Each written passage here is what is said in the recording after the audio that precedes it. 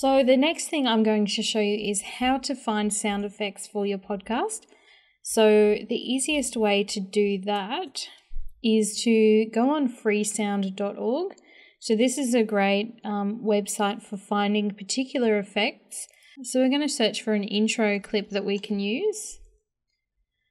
And you can just preview some of them to see whether they're any good.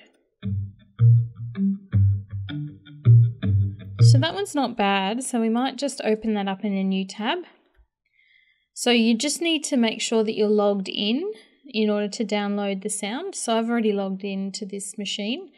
So when you're ready to download the effect, just click the download button and it will ask you where you want to save it. So I've just saved my project on the desktop, and it's best to save the effects in the sound effects folder. And the other thing that you want to make sure of is to check the Creative Commons license for the effect.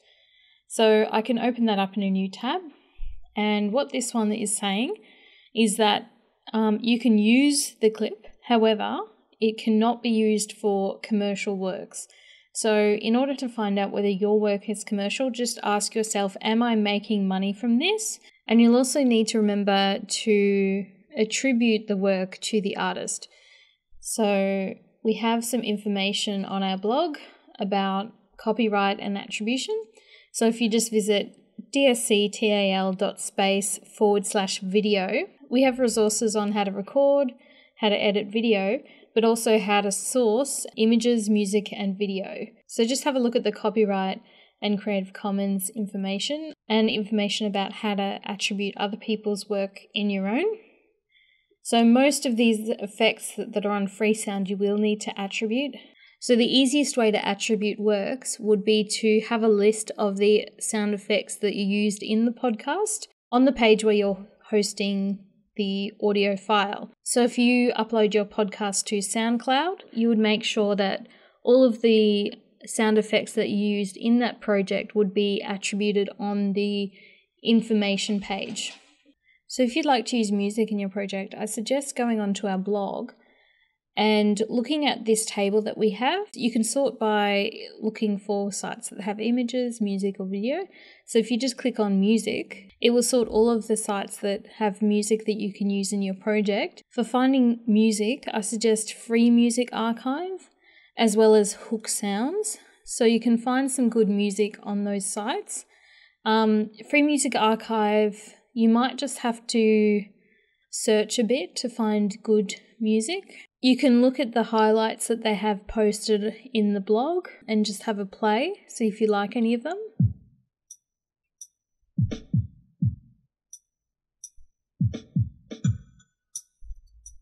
And sometimes it's a bit of hit and miss. You can also search by genre. So if you're after electronic music, for example, then it will sort all of the electronic files into one, and you can sort of look at any of these sub-genres to find something.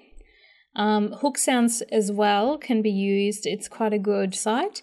It does require you to log on in order to download, whereas Free Music Archive, you don't necessarily need to be logged on to download. Hook Sounds also has paid content, so just beware. So you can just look through, have a play, see if you like anything.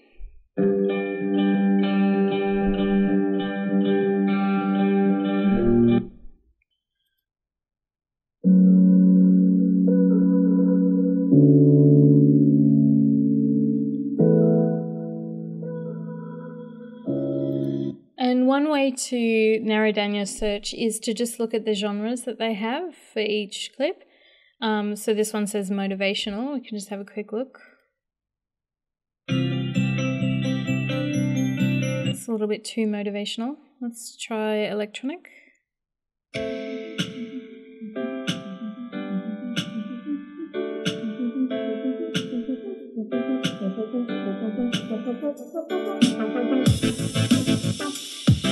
Okay, that's definitely too much.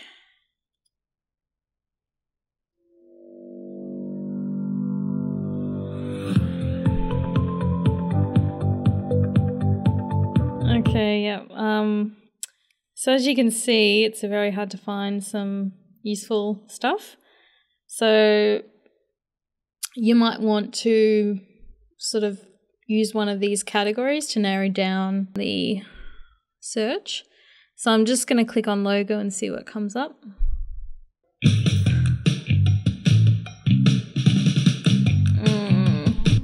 Yeah.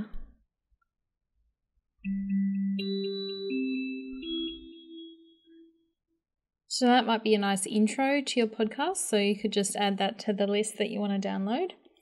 And now let's search by electronic, see if we can find anything.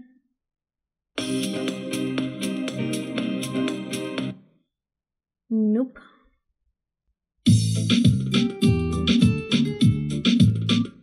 So you really need to know the kind of theme of your podcast to know whether it would work. So this is kind of nice and quiet, so let's try this one. And then you want to check the use and mention box. So that means that you don't need to pay, but what happens is you'll need to make sure that you credit the artist, which in this case, because we found it on Hook Sounds, we'll just have to credit Hook Sounds and the name of the file. So we just click download and that'll take us to a checkout. And if we want this one too, we'll just click the same thing, use and mention and download. And we'll just wait until it checks us out. And then all you need to do is enter in your details. And you can mention where the music will be used. So if you know where your podcast is going to be hosted, then you would just add that here. And then just click free download, and that will send you an email with the music files, and then all you need to do is download them. And Free Music Archive is a lot easier. So if you want to download music using Free Music Archive, all you need to do is press this downwards arrow, and that will automatically download the music. And you could, if you wanted to, add all of your music into a music folder so that you can differentiate between your music and your sound effects. Doesn't matter if you all put them in the same folder, that doesn't matter one bit.